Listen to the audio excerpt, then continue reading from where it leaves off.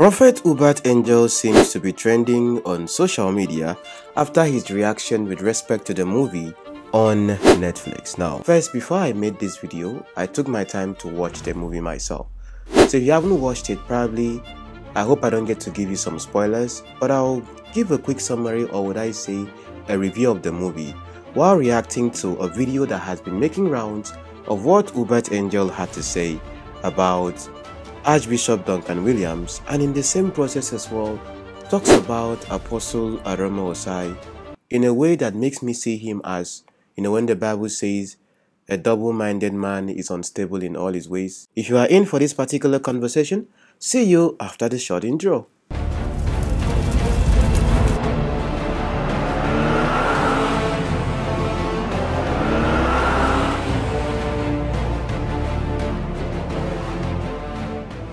So let's look at this particular trend. You see, I see UEBERT Angel on the same level pegging as Odumeje.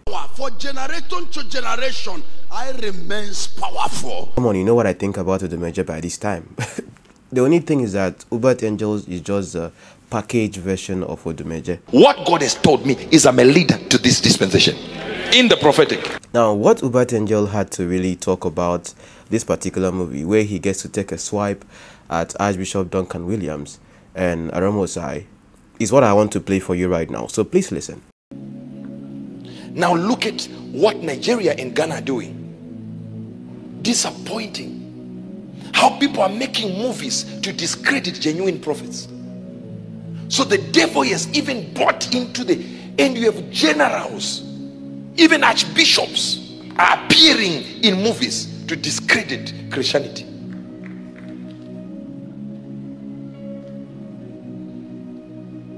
I understand when fake apostles do it.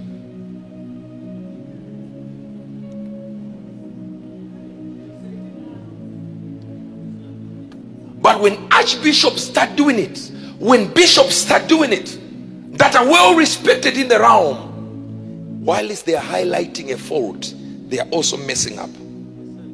Because they are telling the world that it's okay. They believe there is this fake movement. Yes, there is. But it is nothing compared to the actual thing. If you teach people fake stuff, they won't know when the real comes. Because fake things come in many forms. But real currency, real money is, when the bank tellers are trained, they're not trained to spot fake currencies. They are trained on what the real money looks like, so that when the fake comes, they can see it. But we are producing even movies, even financing movies that talk against apostles, talk against prophets, talk against pastors. Do you know what? Now Christianity is lost. People think everyone is faking.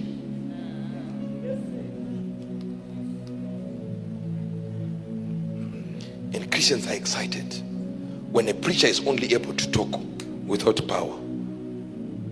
They say this one is the genuine. Now, just in case, because I know how they work, that video or that part is being, copyright claimed, I wrote the things he said down, which is something I'll be discussing, of course, in this video. Note the way he starts, of course, talking about the movie. He talks about discrediting genuine prophet. Now, if you had watched Prophet Suddenly, probably if you hadn't seen my video on that, I did a review talking about the lessons you should learn if you had watched that particular movie here on YouTube. So that's the comment he was making on that one.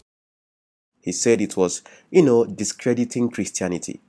Who are the people that have really discredited Christianity than the likes of Prophet UEBERT Angel? Sometimes I have to respect them, please, my dear friends, to call them by the titles they call themselves. That's one obligation I also have to my audience, so that there are people who are watching me would not feel offended that I call whoever they adore or follow by their names without their titles. At least that also demifies them and put them on that status of like, okay, this person is here, I am here. But again, my next video will make you understand a couple of things I will be highlighting in this particular video. So when he talked about that, I just thought to myself, someone that was in the gold mafia scandal, a global menace, someone I exposed just the other day, like, what is more real than someone who would fake miracles in his own church?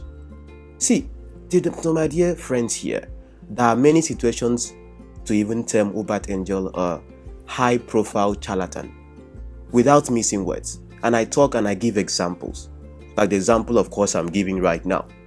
Just to refresh some of your memories. My old audience, of course, do know about this particular breakdown analysis of him faking quote-unquote credit score miracle in his own church. Not one example, not two examples, three examples, in his own church. And it also gets to explain what happens in this movie that triggers him, as I'll be discussing as well, key things that particular movie covered, which many people did not pay attention to. You know, for me, watching quote-unquote a Christian movie, I'll look at it based on what are the directors of this movie trying to present, what are they trying to achieve with the message they are passing to quote-unquote a Christian watching that particular movie. And since I exposed that particular shenanigan that it happened in his church, even with the whole miracle money menace with him and Apostle Suleiman, what happened in Nigeria and those that were involved in that, have you seen any of them come and respond like they will come and say, last time UEBERT Angel was saying, oh, the same Apostle Arome he's alleging right now, even though he didn't mention his name, of course, by saying, I understand when fake apostles do so. I understand when fake apostles do it. That is if I'm inferring right that he's talking about the real person, because the last time I checked, if you are talking about Ghana and Nigeria, recently two movies that have come out to really be a striking point on conversations in Christian circles has been Prophet Suddenly, talking about the prophetic ministry in a way, and of course, I hope I'm making sense with this video. So he's just an example of a disgrace to Christianity with what he propagates. So now, with this premise I have given right here, let's now look at the video itself. I know Majid Michel for a long time. I've lived in Ghana for a long time, I would say. All of us know Archbishop Duncan Williams when I talked about the whole Freemason thing and then his ties with Joshua Selman. Listening to you talking about Archbishop Duncan Williams that way. But when archbishops start doing it, when bishops start doing it, that are well respected in the realm, while they are highlighting a fault, they are also messing up. And stop this whole hyper amplification of yourselves as whatever.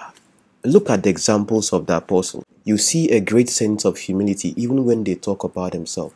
Not even about their own grace, but the grace of God. And you see this also exemplified in the movie. And in the body of Christ, it's not as if there's a body of Christ and the pastors are under the head somewhere. And then after which comes the members going down, down, down. No. We are all members. That's what the scripture says. Of course, he gives some special gifts and special callings and special abilities to do special things, but it doesn't make them owners of the body. It is his church. Of course, Christianity has had its problems and has had its challenges, and it always happens when we start erecting barriers. I am anointed, you are not.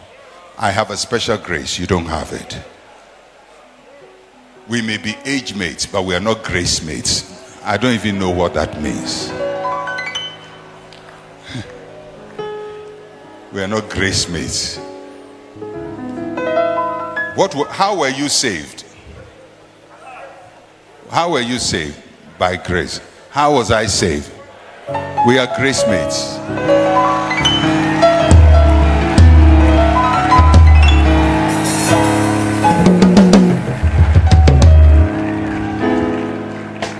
You know why the African church likes barriers? Because the African society likes barriers. We live in a hierarchical society where power must always be concentrated at the top and hammer down everybody. So we become Christians. And although Christ is building something else, we allow our culture to undermine what Christ is building. And if we don't build the church the way Christ wants it to be built, then we will be like Israel, with great promise, yet going into captivity. There are a couple of things I learned watching the movie, and I wanted to look at this particular point. Number one is monetary ministry. Number two is, of course, the concept of what God cannot do does not exist also appeared in the movie. Number 3, of course, right here is the fall and rise of men of God. Number 4 also looks at the subject of spiritual fatherhood. And then number 5 right here looks at dealing with temptation. 5 things I learned if you had watched them. Okay, so let's look at a couple of things. Monetary ministry. That also gets to explain the part where Majid Michel got to play as well in the movie. Now, even though his own father was a pastor and he took after his father, and his mother was always telling him, why are you capitalizing on the audience, or would I say on your followers, to make money for yourself? He always taught his own pastors to emphasize on the spirit of giving. How does that even reflect what happens today in the church? It's very practical. Movies are meant to be relatable. So when directors are making movies, it comes from a place of understanding things that happen in the church. The movie itself was very realistic. When the Bible talks about fleeing temptation, I think it's actually very realistic with that for our own good. Because him being in a situation whereby he just realized that he can't get to father a child with his own wife based on the fact that she lost her womb. Him realizing that, and at the same time being in an entanglement with the singer who he got pregnant. The point where he goes to visit her and say that he's trying to see if he can fight that particular emotion he's feeling, you don't have to put yourself in that situation. There are some battles you have to fight in your closet. Not going to go and see, let me test and see if I can stand this. There are some things you cannot go and test and see if you can stand. Imagine me now like this. I see fine girl, and fine girl invites me to come to her house. I say I'm going to go and see if I will stand kakaraka or if nothing will happen. One day, if I go there, one no kwampiago. Yes. So what would I do? One day, banyoko. Why? Because if you think that you have stood, one day, be careful lest you fall. And that was the idea of the movie when it comes to the rise and fall of a man of God. So at the point, of course, his restoration reminds me of the famous story about the person of Umogbai who got into a fornication, and then with a miraculous experience, it became evident of the fact that the anointing of God is still on him. Now, I was not there when that story was told, or if that story is true. I'm just giving you an example of something that is at least more real. So if the movie is portraying, let's say, something like that, that he had to raise by the power of God, even though he didn't believe that God was still on his side, or the anointing of God was still on him, God used him to raise a man from the wheelchair. Those who were doubting him, God actually proved himself through him. You see, that's one thing I was talking about here at the beginning of the video. You don't try to help God. God proves himself through you. At that point, you cannot say, it is my strength. Now, the concept of spiritual fatherhood. Now, I made an extensive video looking about the subject of spiritual fatherhood. If you hadn't watched the video, probably you need to watch it, because I looked at the scripture very, very clearly on that particular subject, from the point of Jesus to Paul and the early church. And I established a couple of things that makes me decide what I call doctrine, at least as someone that have been in scriptural exegesis for a long time.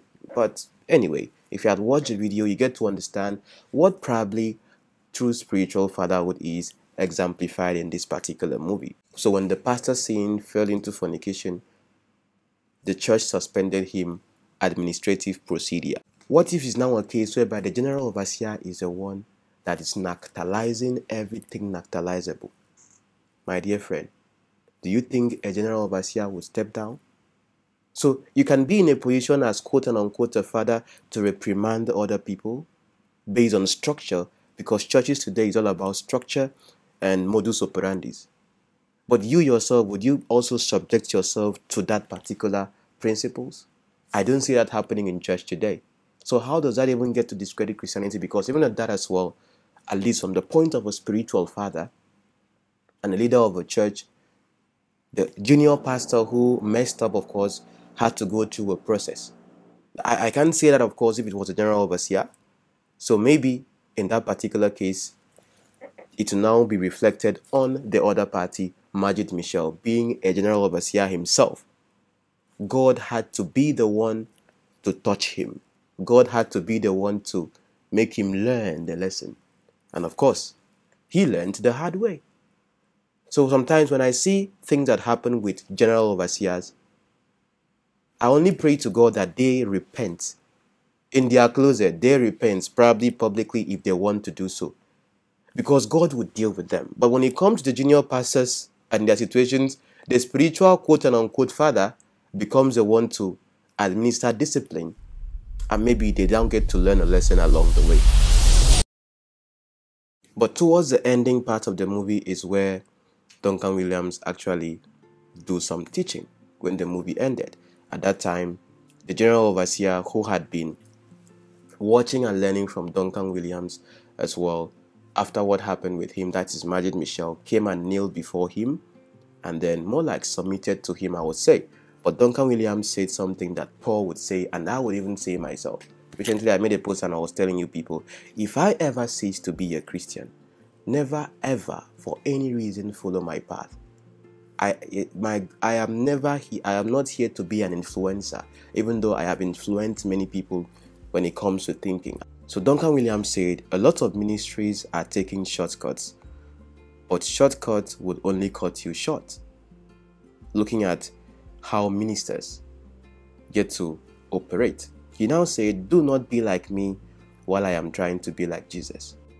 In the process, encouraging that of course you can be inspired by me, but don't try to be like me. And I think when it comes to the focal point of Christianity, our eyes should really be focused on Jesus, not on man, because man would fail you. When I come here, just look at how some of you react. You will see in the comment section now that I'm talking about UEBERT Angel in a way that is not pleasing to his followers. Read the comments on how they are reacting. Some of them are reacting like bingos. Why am I saying so? Because that is more like their model. But when Christ is your focus, you will get to realize that even the man that you hold so high and so dear can actually fail you. Would you dare stand up in your church when your pastor is talking about another pastor, or when he's preaching heresy boldly, say, oh pastor, no, what you are saying I don't agree with? Do you go back home, watch a video of your pastor saying something that is wrong, and then have the effrontery to be like, pastor, this thing you said, I realize that it's not okay, probably it's not true from what I see? You dare not. Africa is the hope of Christianity. We must build proper Christianity. Because there's too much need and poverty, our ministry is now becoming need-based. Whilst we minister to people's needs, they must know doctrine. They must know what is right. They must know who God is. They must know why we believe in the Trinity. They must know why we believe in Jesus. They must know the foundations of their faith. It can't always be about receive. We must also teach, in addition to receiving, to receive knowledge, to receive doctrine, to receive sound doctrine. Because let me tell you, in Africa, we preach heresy freely and boldly. African preachers, they preach, because whilst he's preaching, he's manufacturing heresy. He's manufacturing, and the people are eating it because they don't know anything. It may serve us, it may prosper us, it may make us popular, but it is taking us into captivity. It's taking us right into captivity, like Israel. And if Christianity dies in Africa, that's it. If it dies in Africa, and Christianity will not die in Africa because people resisted us, but because we polluted it so much that it was no longer Christianity. It's in the church. We preach it, but it's not Christianity. There's no historical faith there. There's no doctrine there. It is all theater and gymnastics and all of that going on. We can fill large auditoriums, but it will not be Christianity. That is Africa's challenge. Pollution of the faith. doctrinal pollution. Yes, we must minister to people's needs. Yes, people must experience the power of God. What can we do but do that? But in the midst of that, included with that, it's soundness of doctrine. If you watch this video to this point, just type Jesus is Lord in the comment section. Let's confuse other people, because some people don't get to watch my videos this long. I will see you in my next conversation. There's a lot of things we have to talk about. I've been away for so long, and I will talk about things that I haven't talked about.